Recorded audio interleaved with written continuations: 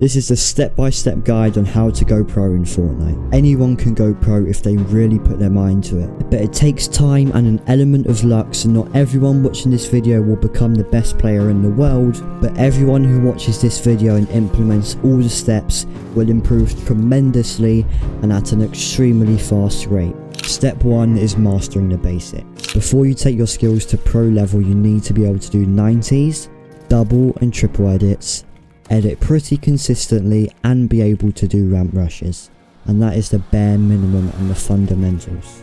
But as a beginner, and just everybody needs to also make sure to include new techniques and elements of the game that you struggle with into your free builds, and free building is so essential.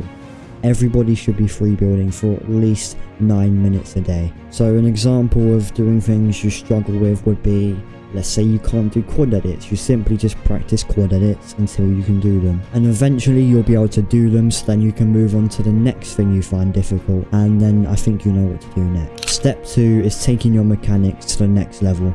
To do this, I recommend following the 2-hour mechanics training routine once a week, and I'm about to share the best mechanics training routine with you right now. Best map for practicing your mechanics is Raiders Mechanics Training Map V4. To start this routine off, you want to head over to the free build section and select 0.8 times speed. Then you want to free build on this speed for around 3 minutes.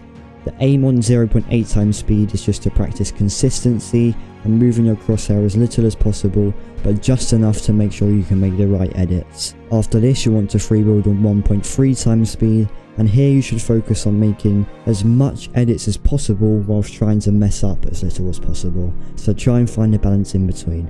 You want to do this for around 3 minutes and then move on to normal speed and just practice free building normally whilst focusing on crosshair placement, edit timing, edit speed and consistency. And you also want to free build on the normal speed for another 3 minutes. Then you want to practice being able to edit in every single position and every angle.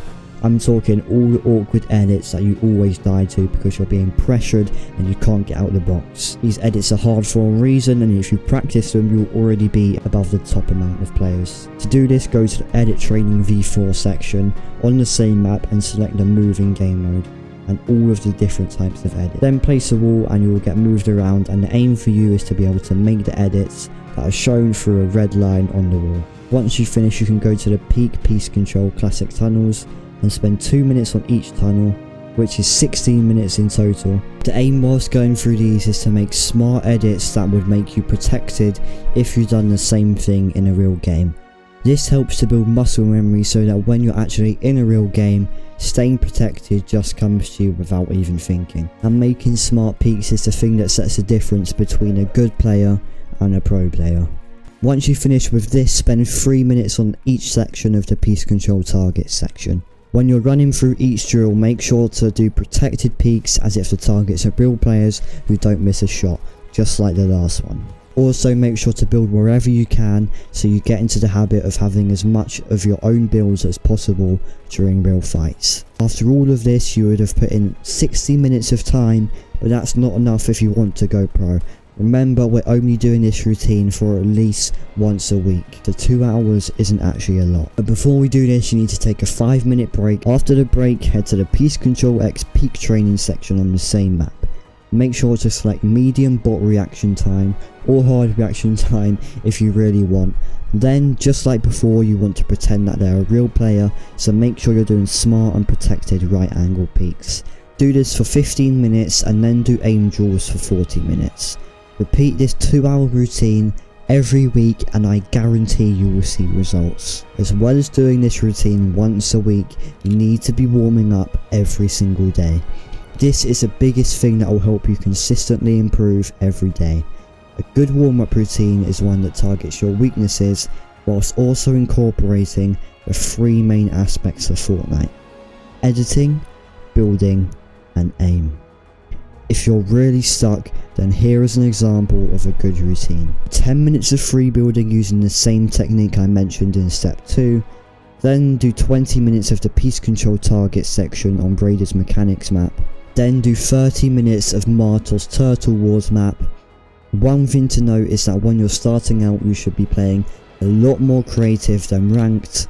so you can master the fundamentals, and then you should slowly introduce more ranks and less creative into your routine. Also, as beginners on keyboard and mouse, you should do at least 30 minutes of aim drills every single day. Step 4 is to master peak shots and crosshair placement. To master crosshair placement, go into a freebuild map. I like the freebuild section in Raiders Mechanics V4 map. Then I would select the 0.8 times speed and practice moving your crosshair as little as possible when making an edit. I would then go back to normal speed and try to keep the same crosshair placement.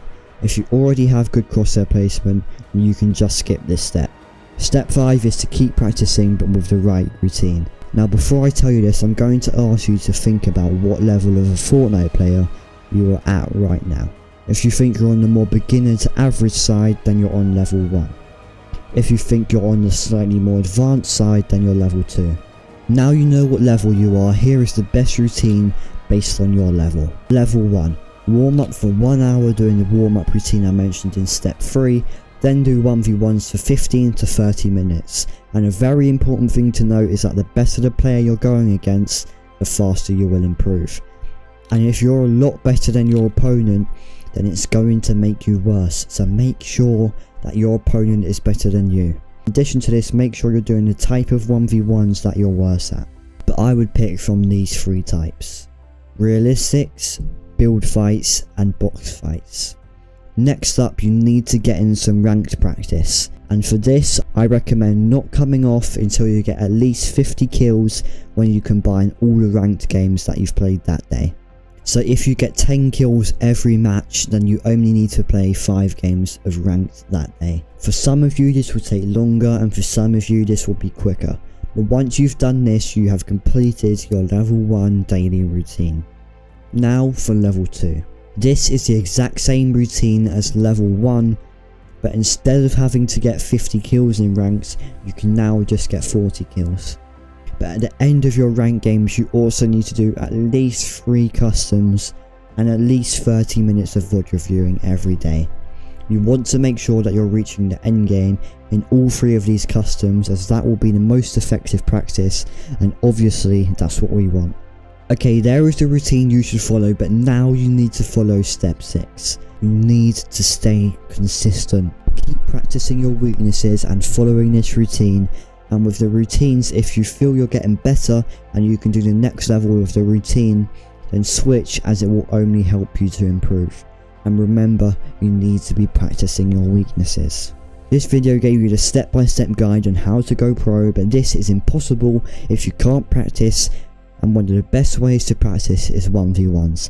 This is why I just created this very short 2-minute video that tells you the best 1v1 start, so I recommend going to watch that.